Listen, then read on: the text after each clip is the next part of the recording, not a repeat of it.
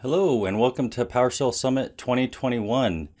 This is my session. Hey, you put Pester in my Terraform, testing infrastructure as code. So let's get into it.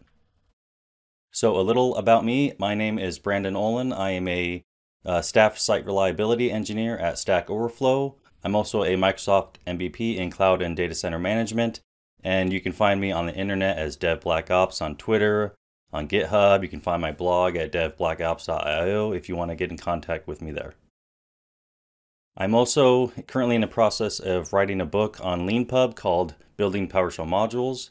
As it kind of the name implies, it's all about building PowerShell modules, really high quality ones, including module design, testing, CI/CD, just kind of general concepts of modules and best practices. If you're into that kind of thing, I encourage you to check out the book. If you want to check out the presentation or any of the example code after the fact, you can find it on GitHub at this link right here. So let's get into the agenda a little bit. So first we need to kind of define what is infrastructure as code, and I'm going to spend a little bit kind of explaining that in detail so everyone has a good common frame of reference. Next, we need to kind of talk about why we would test infrastructure as code. And once we do that, we can kind of get into what are the different types of tests, including unit and integration tests. And after that, a little bit about Terraform 101, just to kind of get everyone level set on what Terraform is, what it looks like. Once we've done that, we can dive into exactly how we can test Terraform with Pester.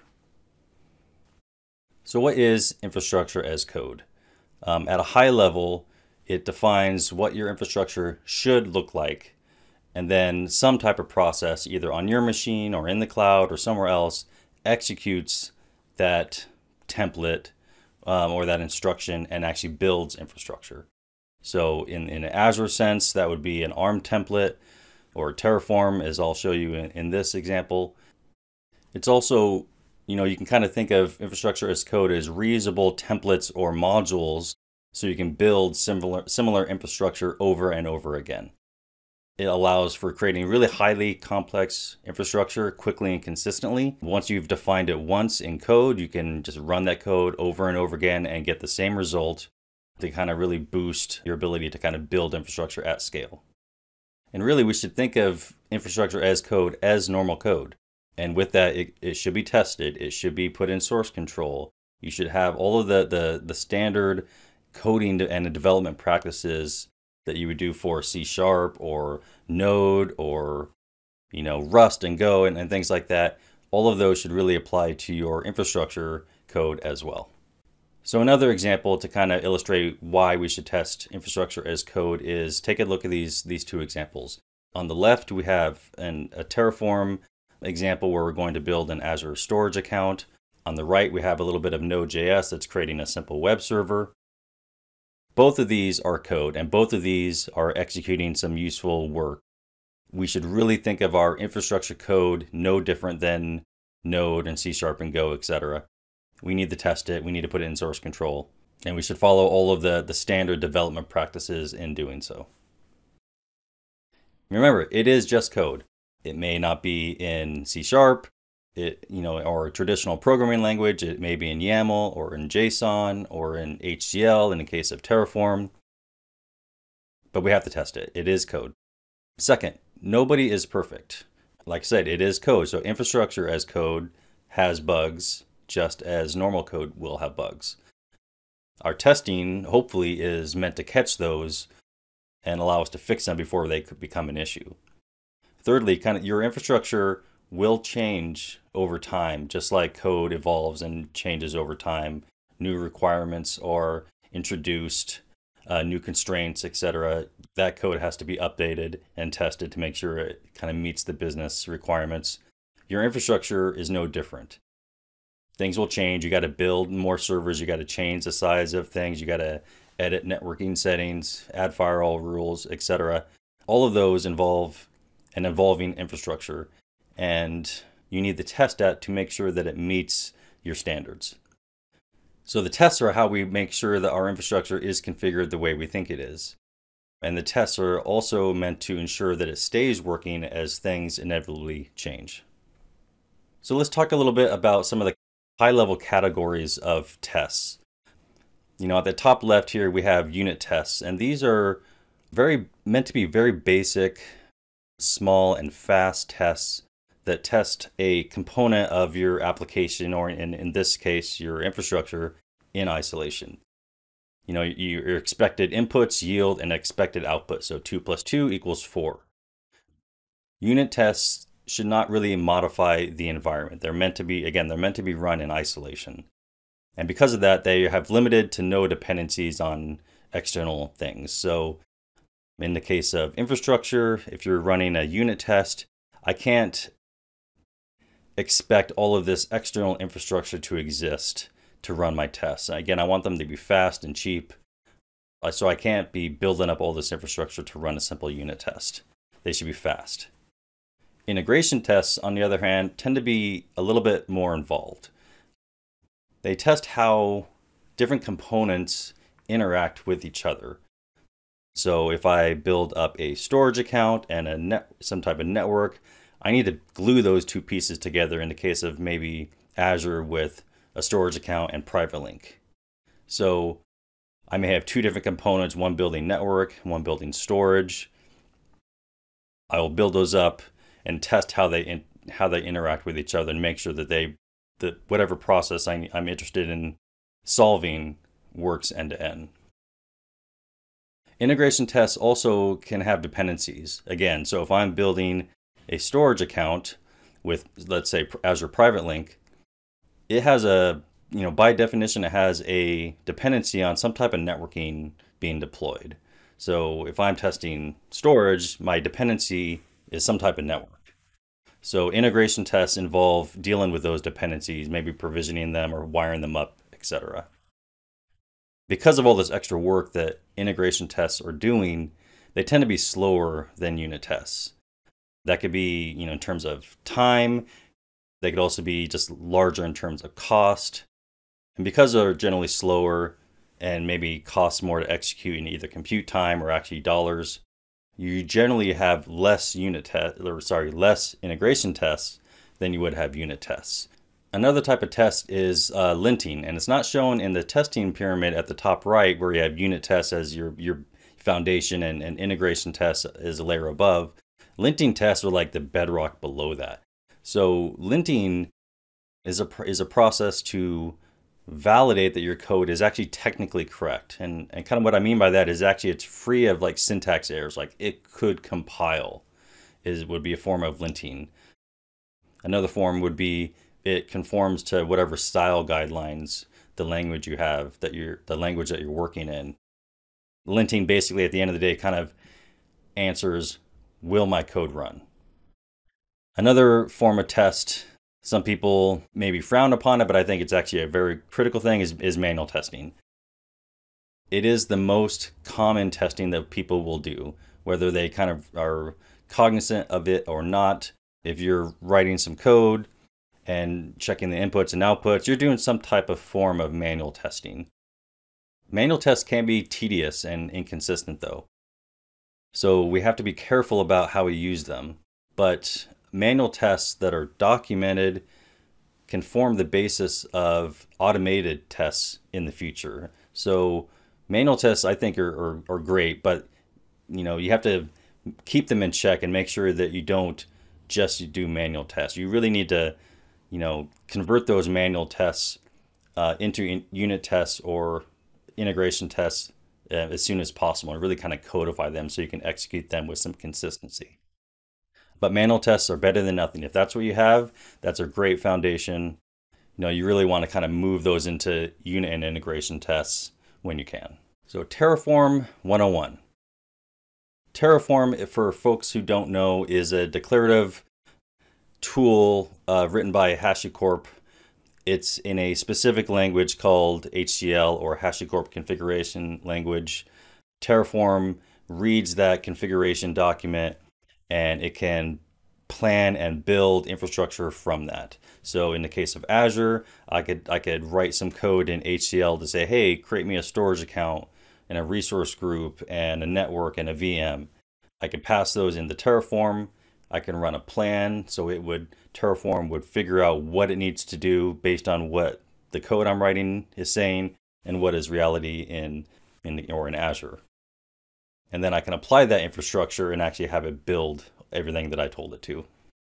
Terraform supports all the major cloud providers, on-premise infrastructure like VMware, and it has a really healthy ecosystem of open source providers to build all kinds of infrastructure.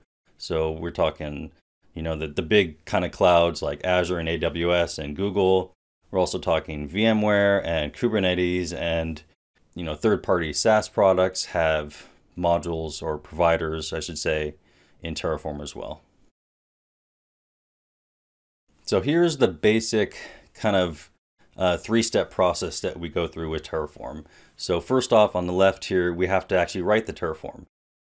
In this case, I am defining something in Azure. So I'm using the Azure provider from Terraform, using a specific version, in this case 2.53.0. And then I'm telling Terraform, hey, go create me a resource group called PS Summit 2021 in the East US Azure region, and give me some tags. So that's a really basic Terraform configuration. The next step is the plan step. And in the middle here, you can see that I'm running Terraform plan to consume the document I just wrote that would define what the resource group should look like. And Terraform plan will consume that and query Azure to see if it has an existing resource group called that with those settings. And if it doesn't, it's going to say, I need to go create this resource. If it did exist, but it was slightly different and need to maybe change some tags or something like that, it would say, hey, this resource exists, but I need to modify some properties of it. And the third step is actually running that plan and executing it and actually changing infrastructure in some way. So in this example, I'm running Terraform apply to actually create that resource group. Another kind of critical piece of Terraform to understand, which we're going to get into with the tests. This is kind of a kind of an integral piece to understanding how to test Terraform with Pester, is the Terraform state file. At a high level, the Terraform state file is a JSON file that Terraform uses to keep track of everything that it's done with the infrastructure. So if you told Terraform to go create a resource group, a representation of that resource group and its settings will be in the state file.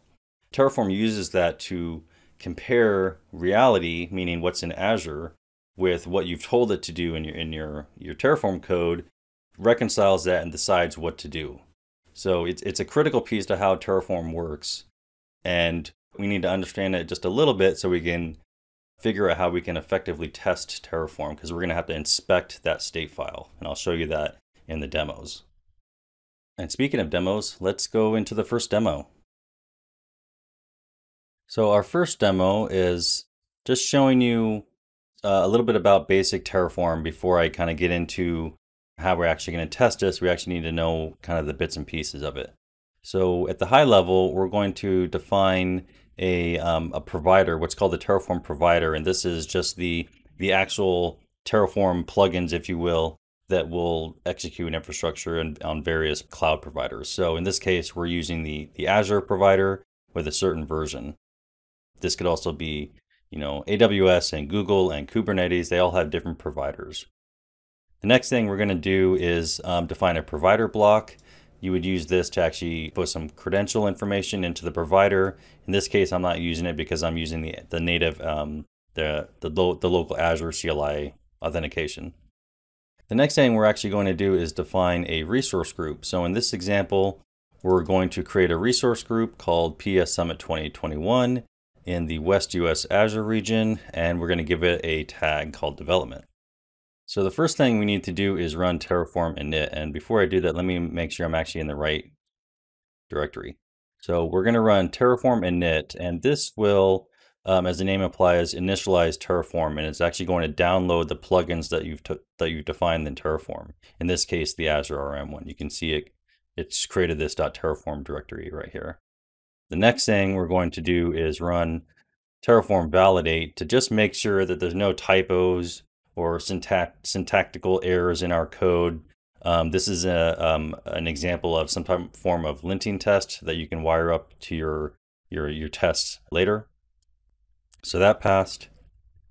Now we're going to run Terraform plan, and this will actually read our file and go figure out, do I need to go create a resource group? Is there an existing one that needs to change, etc.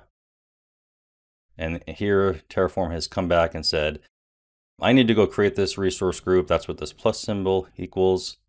So that's good. Before I actually run the Terraform apply though, I'm going to back up and show you another thing you can do with the plan, because this is critical to how we're actually going to consume this information in Pester. So I'm going to run Terraform a plan again, but I'm going to output it to a file.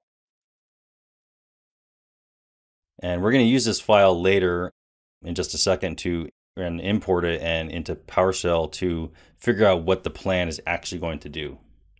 And we're going to use this for our unit tests. So now that I've created a file here called Terraform plan, I'm going to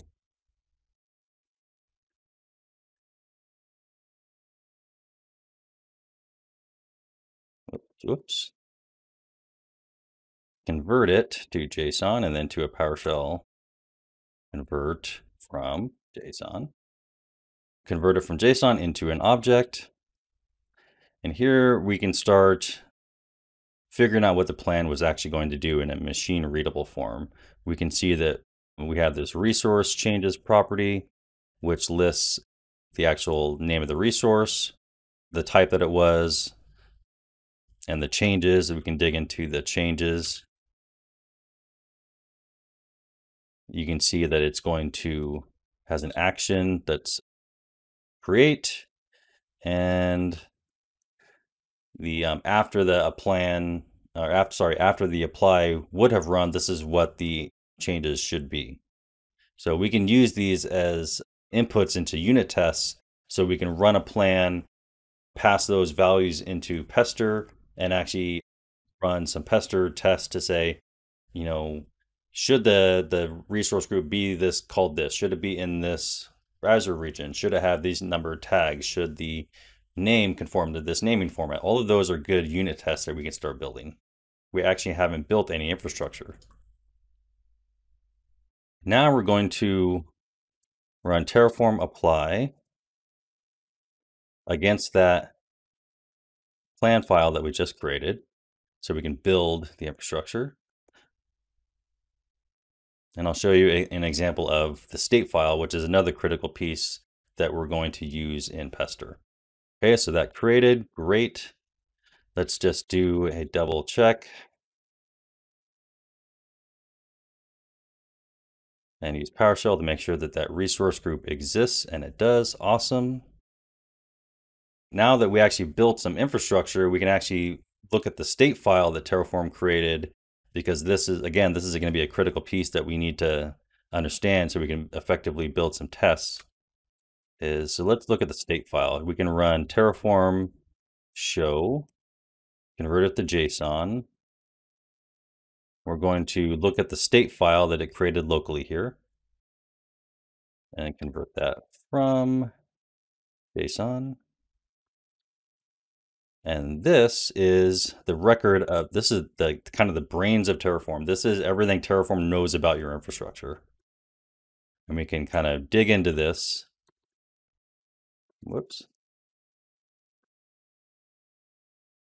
So it knows about, in this case, one resource with a name, what provider is. Let's dig into the values. Let's look at the first resource because it's an array. Look at the value. You can see that it came back with a Azure ID for the resource group. We have our name and our tags, etc. So that's all great. So now that we have that, let's go ahead and destroy it. And I'll show you the another example in just a second. So we'll go ahead and destroy this, and we'll go back to the presentation. So that was an example of a really basic Terraform configuration where I'm just creating one resource.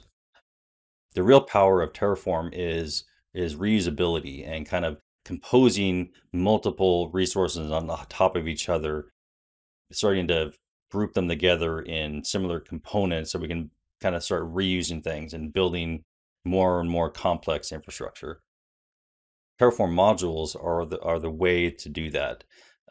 They're used to kind of abstract away implementation details of really complex configurations and kind of hide it behind a really simple facade of, hey, just go, in this case, on the right, I can have a module called servers that would build some Azure VMs, and it would, do some load balancing, and it could do some networking shenanigans and things like that. But I can hide all of that implementation in the module, and I can just say, hey, give me the number of servers you want me to create and in what region, and I'll go build all this infrastructure for you. This is the primary way that you package and kind of reuse Terraform configurations. This is what we're actually going to be testing with Pester. The high level module components have some input variables, the actual resources, which I just showed you, and then you can have some optional output variables, so you can kind of pass back what you just created. You can pass back some properties. So let's look at a example of a basic module.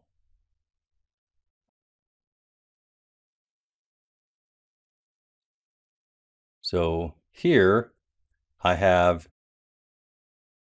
a module, which is just a directory that has a little bit more involved Terraform configuration.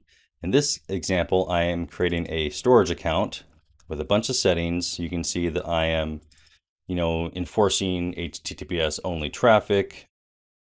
I am disallowing public blobs from ever being created.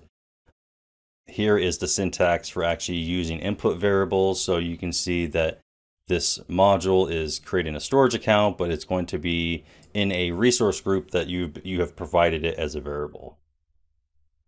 Next thing we're going to create is a storage container.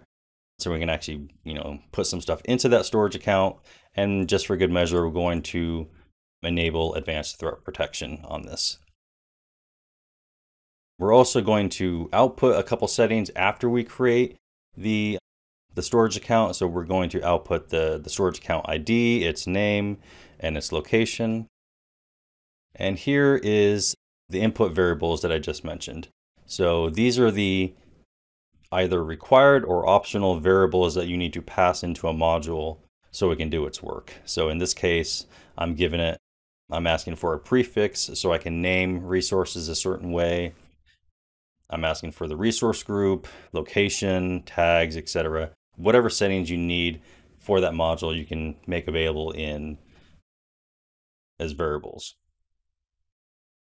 So that's the module, and I'm going to consume that module.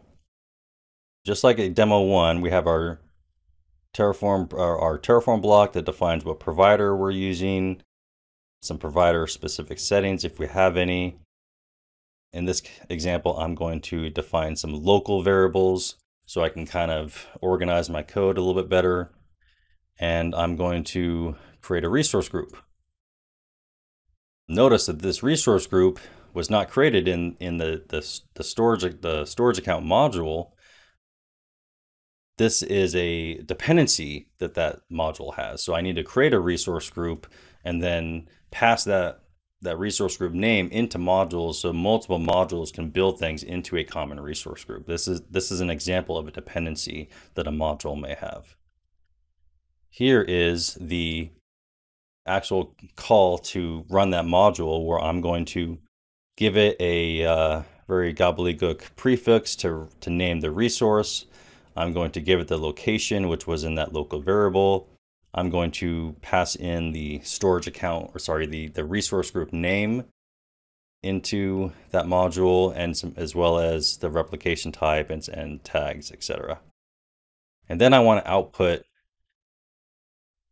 some values from this configuration. So I'm going to pull out the storage account ID and the storage account name that the module created. So let's go ahead and see what this looks like. So again, just like in the other demo, we have to run Terraform init to download any providers. For good measure, we're going to run Terraform validate to make sure we don't have any syntax errors or anything like that. And then we can run our plan. And I'm also going to output this to a plan file. There you go. It's going to create a bunch of stuff. So 4 resources to create. That's great. Our storage count, our resource group, advanced threat protection, and our containers in there somewhere. So now let's go ahead and create that. So run Terraform apply. We'll run auto approve so it doesn't prompt us. And then we're going to pass in the plan file that we just created.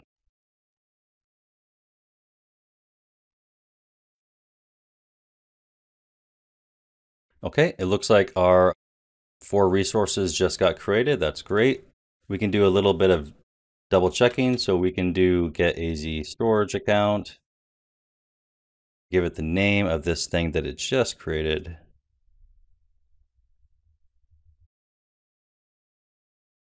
And submit 2021. Just to make sure that this is there, and it is. That's great. We can also, just as another way to look at the state file, we can run Terraform state list. And this will list all of the resources that Terraform knows about in the state file. And we can even dig a little bit into these. So we can look at let's look at the resource group. So we can look at the state file this way and show all the settings. This is the same data that was in the state file that we imported in with JSON. So that created just what we wanted. So let's go ahead and destroy this. And then I'll dig into how we can actually use this state file and this plan file in Pester itself.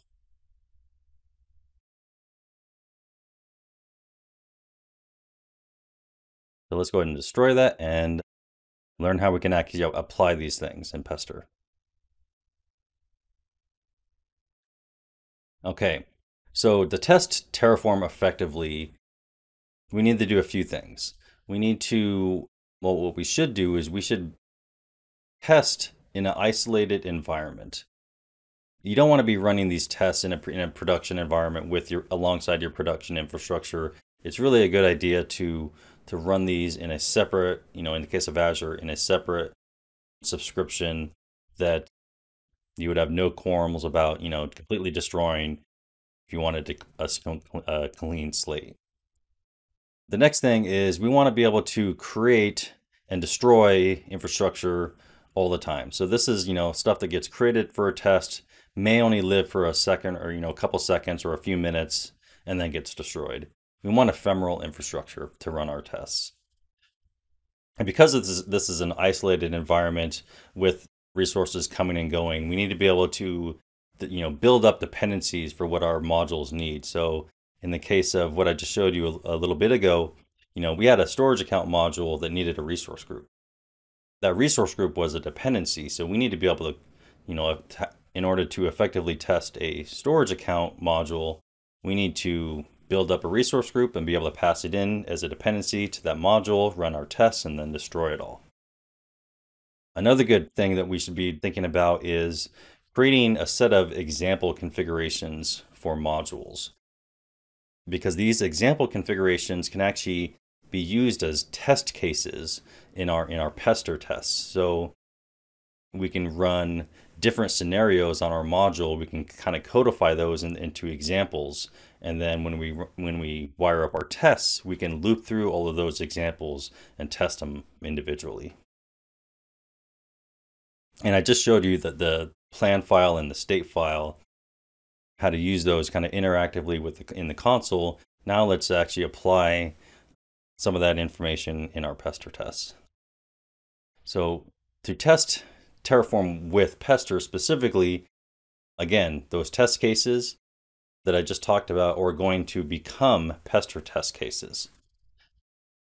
Unit tests and integration tests, which I talked about earlier, can become context, different Pester contexts in our test. So we can have a Pester context for unit tests with a tag called unit. And then that can run our Terraform plan and import our plan file, look at our intended changes. We can run some Pester, make sure that those changes are what we think they should be. We can have another context for integration where we, again, run that plan file to generate the plan document. We can also then run Terraform apply to actually deploy that infrastructure into our test environment, import our plan file and our state file. We can go get the actual deployed resources in Azure, maybe using Azure PowerShell or Azure CLI. And then we can actually use all that information and actually create Pester tests to validate what we want our module to do. So let's get into the demo of Pester.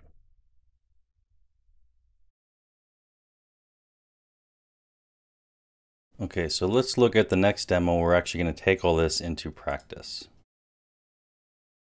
So here I again have an Azure storage account. This is my module kind of refactored a bit, including some tests. So here I have my storage account. We have our container and our advanced threat protection. We have our outputs that we've defined. We also have some variables. Go away, VS Code thingy. We have our variables that we're going to input. And we have our examples that I mentioned earlier. So these examples are going to form the test cases that we'll put in. So here I'm going to create some infrastructure, some dependencies, and then call our module. So here I am defining a random integer that we'll use as our ID for naming resources. I'll create a resource group using that random name. And then I'm going to call the module, which is just a couple folders above. I've also defined some variables that will import into Pester so we can actually test this use these as inputs to our test case. And here is another example where we have slightly different values. In this case, we're going to create a premium storage account. In the other one, we're going to create a standard.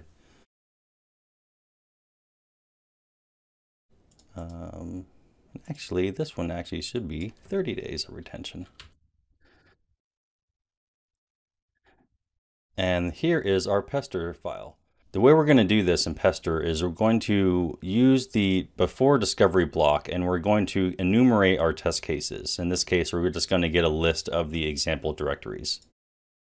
The next thing we're going to do is we're going to pass those test cases into a describe block named Terraform module storage, and then this will be the name of the example directory. And next we have to do, before we actually run our tests, we need to do a before all block where we're going to change the directory into that test case and run our Terraform init and our validate and create our plan file. And then we're going to grab that plan file as well as our variables that we've defined. We're going to use these in our test in our tests. After everything is done, we're going to exit the directory. So in this case, we have a unit context with a tag of unit, so we can run our unit and integration tests separately because they're different tags.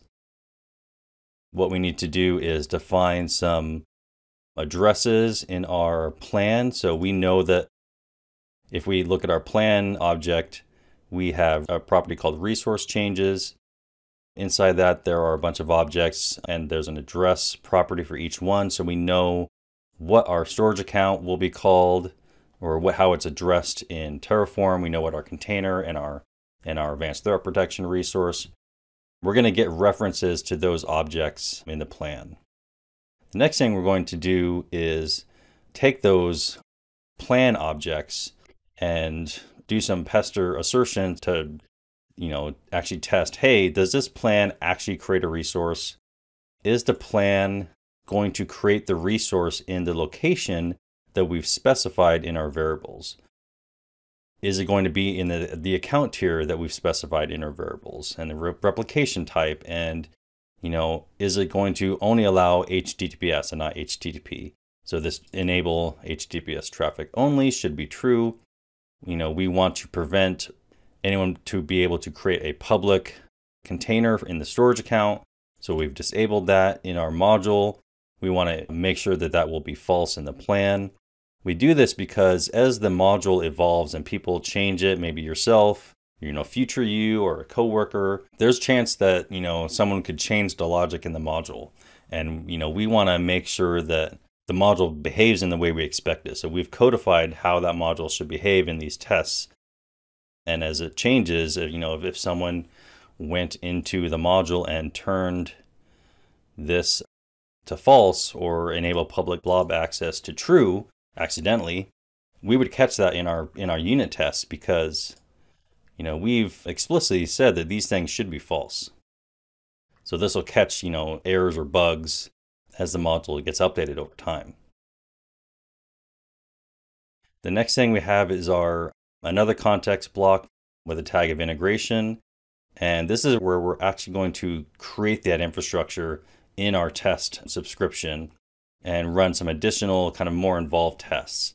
So we don't need to, reuse the same test and validate that the storage account name is named this way or it's in this location. We've already tested those things in the unit test. What we want to do here is, test how this module behaves. So in order to do that, we actually need to get, like I showed earlier, we need to get the current Pester state that just got created after we ran our Terraform apply step. We also need to grab a couple values out of that state file so then we can know we know how to get the resources from Azure, because we're creating a random ID that we're going to use to create a storage account and a resource group. So we don't know what those are until Terraform actually runs. So in order to grab those values, we have to get them out of the state file, and that's what this step is doing. Next, we're going to grab a reference to the resources that's created in the state file. We're going to get the storage account name and the resource group. And then we're going to actually get the real infrastructure that got created in Azure with get Azure, get AZ storage account and get AZ storage container. And after we've done all that, or after all the tests have ran, rather, we can destroy that infrastructure with Terraform destroy. And we can run, and before we actually do any of that, we run our tests.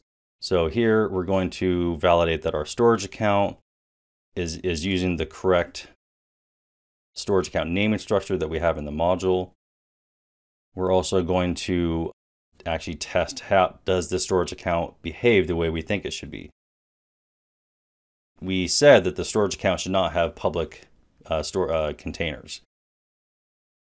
We can try to create a storage account, we can try to create a storage container that's public, and that should throw an error. So we want to validate that with Pester. If we try to run this, it's going to throw an error. We should also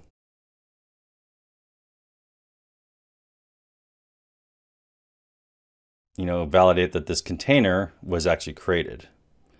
And then we can also do some extra validation that once a storage account is created, can we actually successfully upload a blob to it? So in this case, we're going to construct a blob of a certain size and try to upload it into the container. And this is just a little bit of logic to deal with the fact that premium storage accounts have to have files of a certain block size. So we're going to create a file that's exactly 1 megabyte. The storage account is premium, then the blob type is blob, and we're going to upload that blob as that blob type. So those are our tests. So let's go ahead and run this. Again, we can just run our Pester test now. So we can do invoke Pester. Let's get into the right directory first.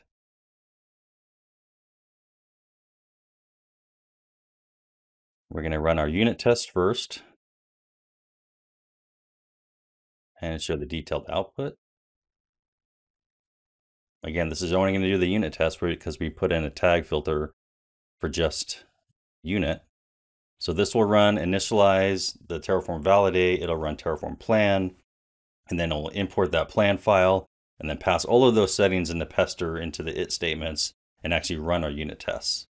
Again, this is not creating any infrastructure right now. This is just running the plan and then inspecting that to figure out what it would have done. All right, so that ran successfully and all of our tests passed, which is awesome. So our test said it will create a storage account. It would be in the correct location. It will only allow HTTPS.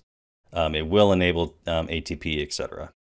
So that ran really quickly. Now let's try it and run our integration test, which will actually, again, create real infrastructure.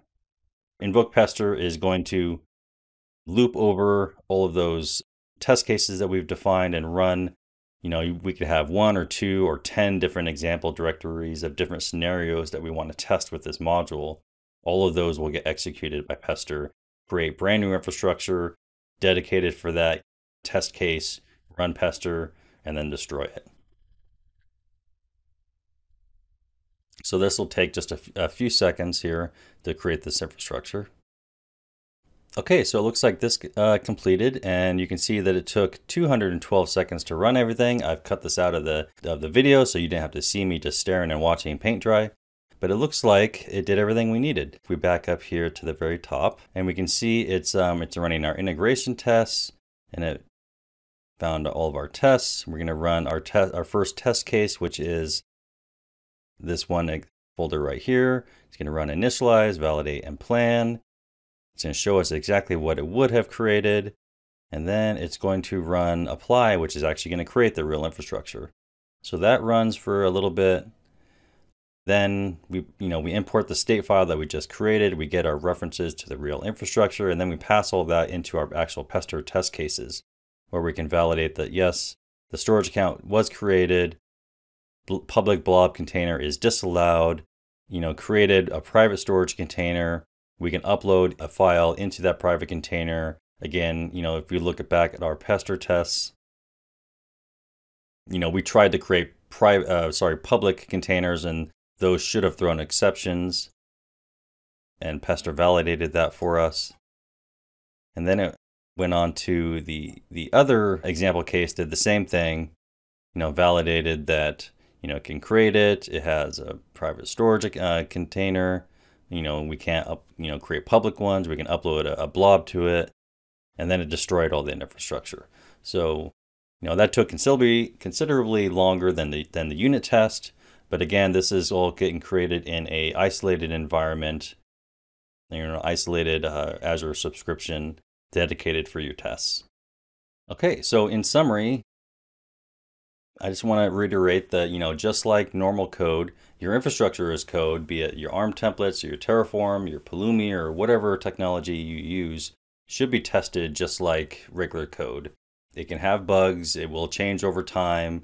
You just need to make sure that what you're actually writing actually behaves the way you expect it to, and the way we do that is through testing. You can use unit tests for fast validation to validate the intended configuration without actually building any infrastructure. For more involved tests where you actually need to build something, you can run integration tests to deploy that infrastructure, run some type of more advanced validation, and then just destroy it when you're done. We can extend this practice even more by wiring up this process into a CI/CD pipeline. Imagine running Pester when you do a PR to a Git repository that has your Terraform module. You can run your unit and your integration tests on that PR and make sure that they have to pass before that PR can be merged. Then you can run it again on your main branch. After things get merged, you can run even more tests. You can use these tests to enforce policies or standards on your infrastructure code. So in the example, we had a storage account that we wanted to always make sure enabled HTTPS only and always disallowed public blob containers. We enforced those in Terraform, and we also double checked that those were true in our Pester tests. You can run them again on all PRs, and really the whole point of this is to catch errors before applying this infrastructure into your production environment. So we run these tests as we're developing our code, as we're changing it via PRs, so we can really have confidence that the infrastructure that we have behaves and is configured the way that we want it to. Thank you. That was the end of my presentation. Again, my name is Brandon Olin. You can find me on the internet at DevBlackOps, on Twitter, on GitHub, or my blog at devblackops.io. And if you want to learn more about building PowerShell modules, kind of in depth, you can check out my book that I'm currently writing on LeanPub. And with that, I want to say thank you and enjoy the rest of the summit.